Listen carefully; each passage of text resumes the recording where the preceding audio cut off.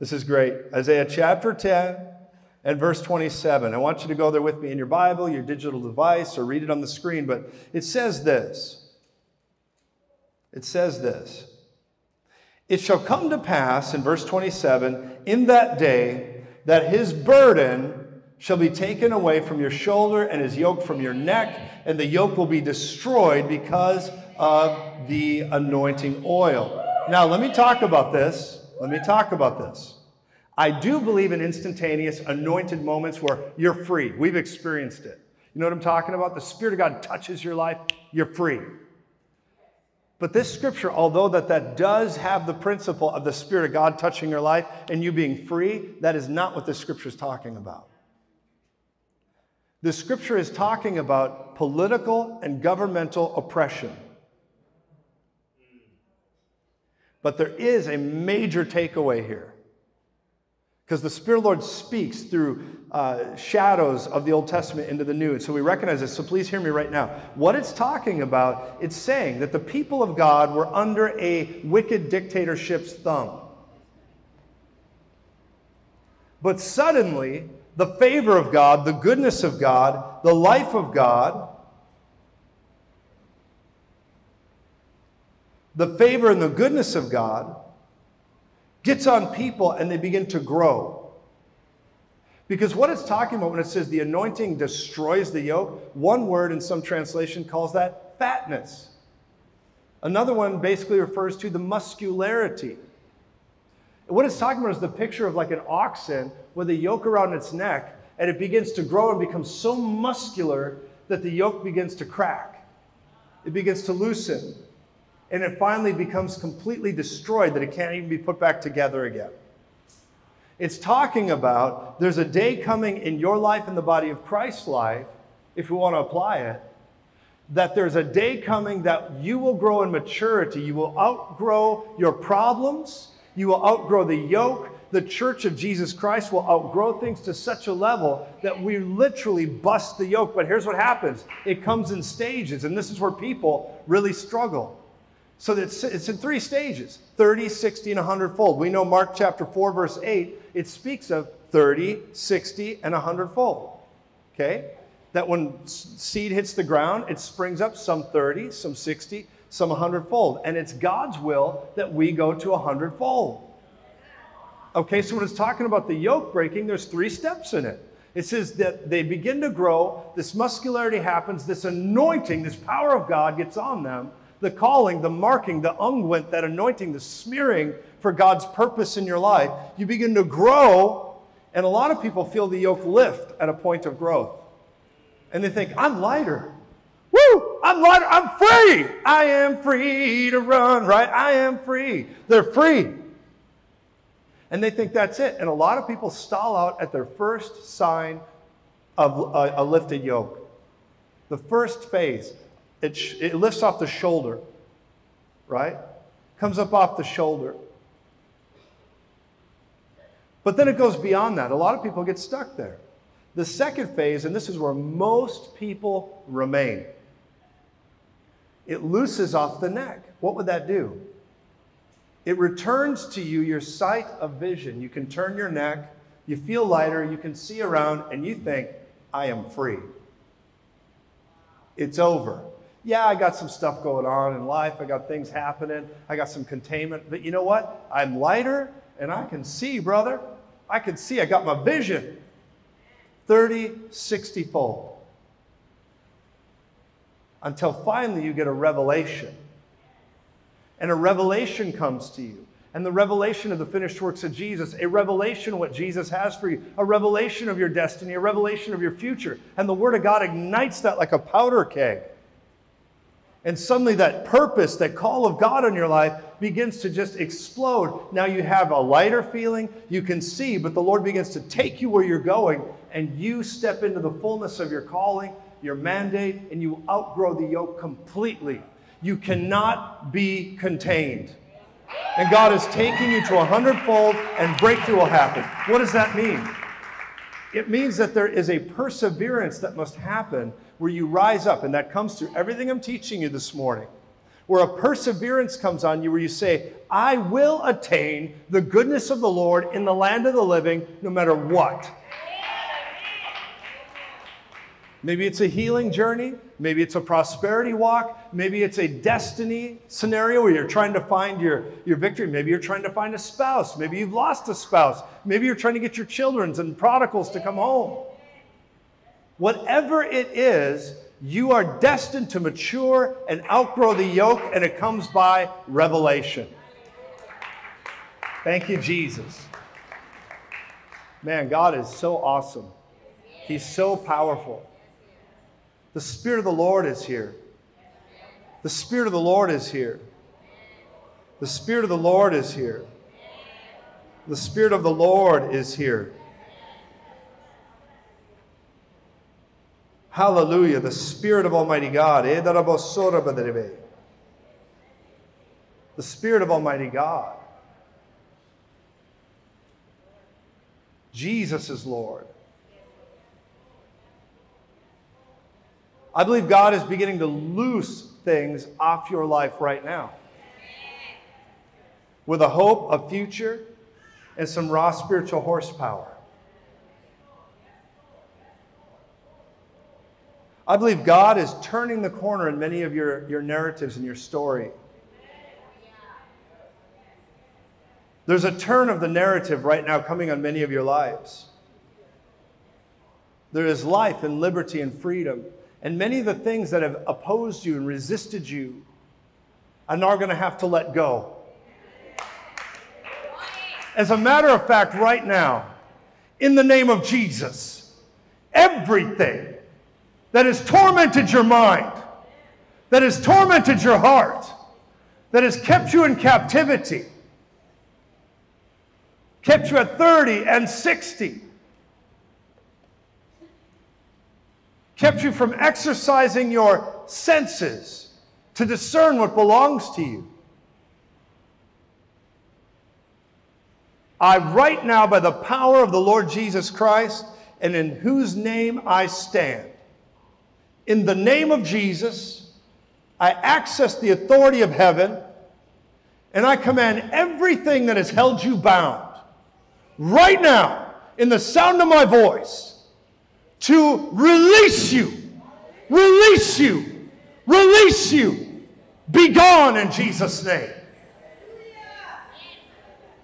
And right now, in the name of the Lord, everything lost, everything lacking, every disturbing thought, every sleepless night, every tormenting thing that's been hitting your life, right now, in the name of Jesus, it leaves you. It leaves you. It leaves you. No more night terrors, no more unrest, no more anxiety, no more crisis fatigue. In Jesus' name. In Jesus' name. Man, if we knew how much Jesus loved us, we wouldn't have some of these issues. I'm telling you right now, if we knew how much Jesus loved us, we wouldn't have some of these issues. I think Jesus was a very joyful person. I don't think he was all full of trepidation and fear and all that. I think Jesus was filled with joy. You know, when Jesus walked into a town, when he walked into town, he didn't send 100 intercessors in to clear the air. I'm sorry, it's true. Get this picture. Here's Jesus. Jesus comes walking into Jerusalem. He wasn't walking in with the boys, right? He's like, hey, boys, how are we doing? Oh, here's Jerusalem. He's like, hold it, boys. You feel that?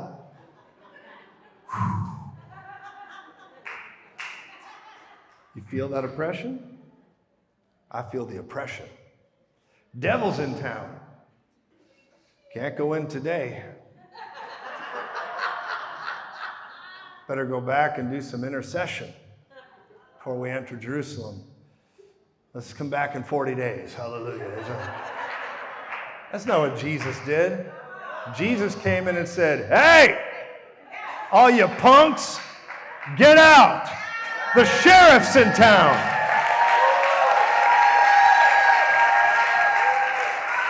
That's what Jesus did. He knew who he was. That's when he's having that dialogue with the Pharisees, and they're going back and forth and back and forth. And the Pharisees are looking at him, and they're like, you have a demon. He's like, what'd you say? John 8, you have a demon. You only say these things because you're possessed with the devil. He's like, I talk to my Father, and you only dishonor me because you dishonor him. You don't know my Father. And they're like, who is your Father? If you are who you say you are, just tell us plainly. He said, I have been, but you don't listen. And then it goes further, and he begins to say to them, you're of your father. They're like, Abraham is our father, and we've never been captive to anyone. We've never been a slave of anyone. Well, last I checked, they were a slave in Egypt. And they're like, we've never been a slave of anybody. Abraham's our father. And Jesus said, no, you're of your father. And they came back at him, and he went back at them. And I love the progression. Jesus keeps drawing them in, drawing them in. And finally, he said that really blessed statement to them. He's like, you're of your father, the devil.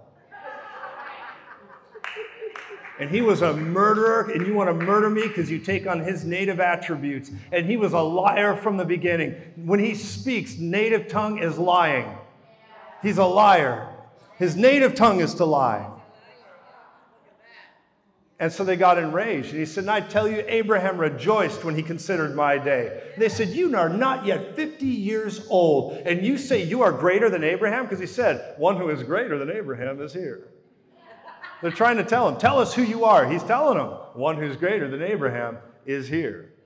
And finally, they get right down to it. I love it. And Jesus looks at them, and they said, you're not yet 50, and you're saying you're greater than Abraham? He said, I tell you the truth. Before Abraham was, I am.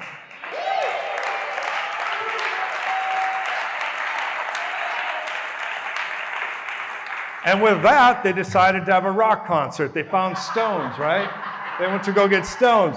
And Jesus, it said that he disappeared from them. He just walked through their midst. They couldn't get him because his time had not yet come. That was miraculous. You know, you get in the middle of an angry mob, you don't just disappear. Jesus did. He's like, not today. That time's coming. It ain't today, you punks. He told them. He said, you will die in your sins in that same chapter. He said, if you don't believe in the one whom he sent, you will die in your sins. And that made me cry.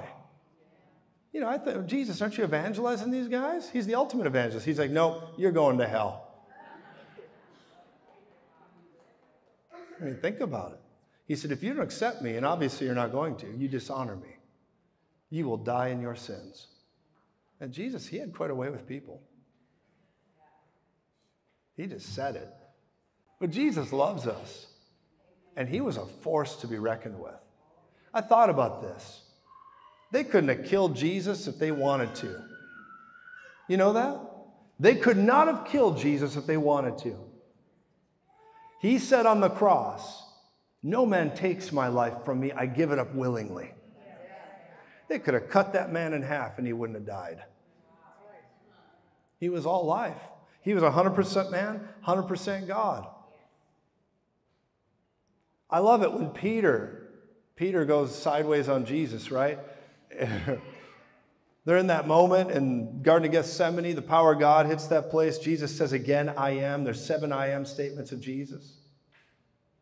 And one of the 7 I am statements, he's in the Garden of Gethsemane. They come to get him. This whole military regiment comes to get him, like nearly 700, 600 plus foot soldiers come to get Jesus. Where is Jesus of Nazareth, the one they call Jesus? And he said, I am he. And in the Greek, it's only I am.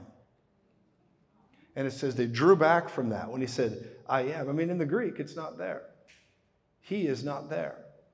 I am. And when he said, I am, that was the same I am on Mount Sinai. No, I don't think you understand who I is. I am. And I believe Jesus had wrestled with some of that through his whole life. He knew who he was, but then when the rubber really met the road, the metal was meeting, right? It was coming down to that point. Jesus came to the conclusion that I really am God in the flesh, and I must go die for humanity.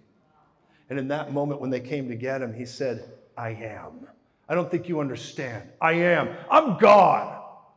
And when it happened, a blast of power came out of him, because it says in John 18 that those soldiers that were with him and Judas, they drew back and fell to the ground. They got slain in the Holy Ghost.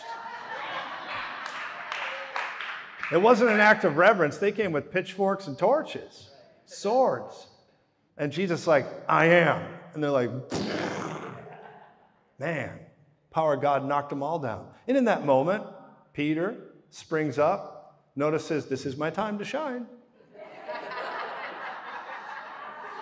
He sees a sword, I think. Ha-ha. Right? And Jesus is like, what you doing, Peter? And he's just like, stay over there, Lord. I got this. And he springs on Malchus. Yeah! Right? Chops his ear off. Chops his ear off. Peter gets stopped by Jesus. Those who live by the sword will die by the sword. These things are happening. And here's a word in this right now for somebody. In that moment, when Peter chopped off the ear out of zeal for the Lord and did all these things, Jesus moved him out of the way, scolded him, grabbed Malchus's ear, and smacked it back onto his head. Whose faith was that? Well, let me say what this is about. Sometimes, when you're doing something ridiculous, but it's for the Lord and it's for zeal, and you kind of go, uh-oh, there are times the Lord will fix the issue. Because that was a capital offense for Peter. You struck a soldier, you're dead. They were going to kill him. And Jesus is like, how am I going to build my church if you're doing this crazy stuff? And Peter's like, slaps the ear back on the head. And in that moment, Malchus is instantly healed. What's Malchus going to say? He cut my ear off. What's he going to say? He hurt me. I'm fine. Jesus took the ear and put it back by his own will because he was covering over a terrible act and removed all the proof it ever happened. How many of you need that? We all do, amen? There's times you go, oh, Jesus. Now listen. The Spirit of the Lord is raising up a Holy Ghost army. The Lord told me this year was a do-over year. It's a do-over year. 2020 was one thing. This year's a do-over year. And we're going to see do-overs. But in the do-over, even the Chiefs are in the Super Bowl. We went into overtime. Pastor Mark Cowart, dear friend of mine, he said, there's a word in this, brother. And I said, there is a word in this. They went into overtime and won. Because all this word about the Chiefs, the Chiefs, the Chiefs. I believe we're going into overtime. Could involve an extended mess. But I want to tell you something. I don't think that this is the end. I think we're going to go through redemptive instability. I think it's going to shake, rattle, and roll.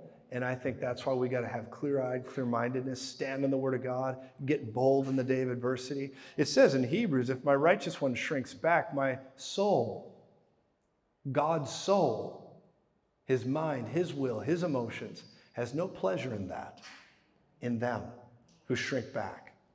If my righteous one, meaning the ones who are my sons and daughters, and they stand up and they're full of God, when adversity comes, it says, if they shrink back, my soul has no pleasure in them.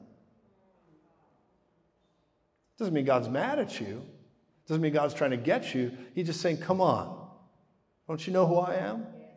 Do you know who you are? Don't make me put the ear back on. Let's get to work.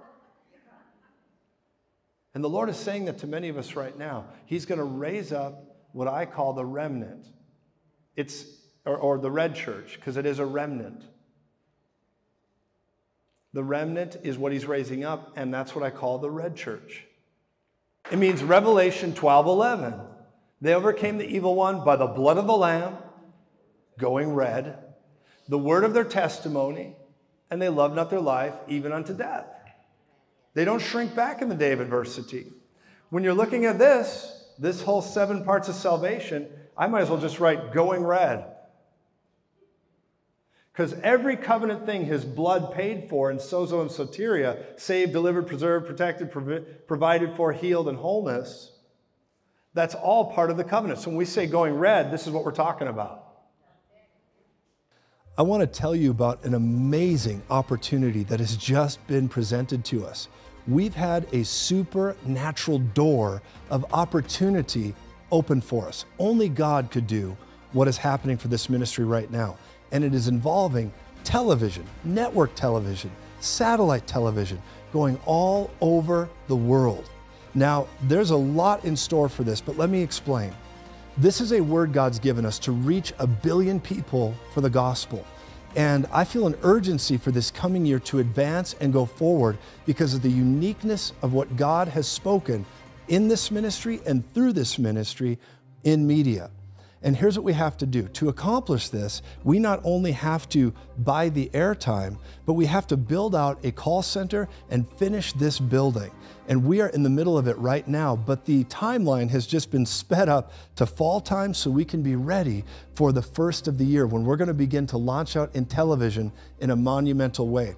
Now, we've had an opportunity that is both fiscally responsible and financially amazing, the way God has done this for us. And we have to take opportunity right now with it because it won't last long. So here's what I'm asking you. Would you consider supporting us?